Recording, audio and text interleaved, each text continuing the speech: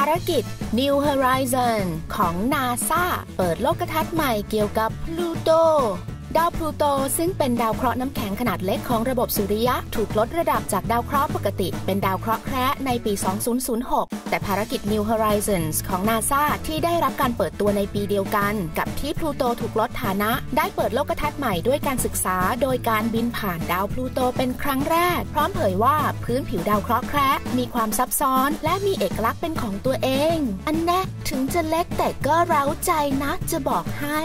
พื้นผิวของดาวพลูโตมีความแตกต่างในพื้นที่ที่ต่างกันโดยพื้นที่โดยรวมถูกปกคลุมด้วยน้ำแข็งเป็นหลักบางแห่งน้ำแข็งจะเกิดจากก๊าซมีเทนในขณะที่บางพื้นที่อาจจะเกิดจากก๊าซไนโตรเจนก๊าซคาร์บอนมอนอกไซด์หรือน้ำนับได้ว่ามีความหลากหลายของพื้นผิวที่เป็นเอกลักษณ์ที่สุดของระบบสุริยะจักรวาลภูมิภาครูปหัวใจบนดาวพลูโตซึ่งมีชื่อว่า Tombaugh Regio ถูกสร้างขึ้นจากน้ำแข็งที่มีไนโตรเจนเป็นหลักภายในหัวใจ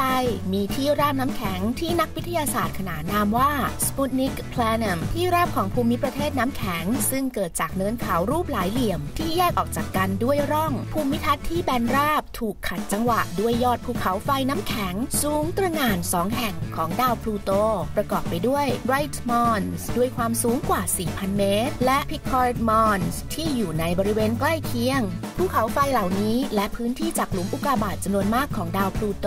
แสดงให้เห็นว่าพื้นผิวนี้เคยมีการเปลี่ยนแปลงทางธรณีวิทยามาก่อนดาวพลูโตยังมีภูมิภาคมืดมิดครอบคลุมบริเวณเส้นศูนย์สูตรที่เรียกว่า Tombaugh Regio เนื่องจากพื้นผิวที่ถูกปกคลุมด้วย Tholins ซึ่งเป็นผลพลอยได้จากปฏิสัมพันธ์ระหว่างแสงอัลตราไวโอเลตกับก๊าซไนโตรเจนและก๊าซมีเทนในบรรยากาศข้อสังเกตเหล่านี้และข้อสังเกตอื่นๆที่ถูกค้นพบในระหว่างการปฏิบัติภารกิจเปิดโลกทัศน์ใหม่ถูกตีพิมพ์ออนไลน์ในวันพฤหัสบดีในวารสารวิทยาศาสตร์เปิดแสงสว่างแห่งความเข้าใจครั้งใหม่ให้กับดาวเคราะห์แคระที่อยู่แสนไกลดวงนี้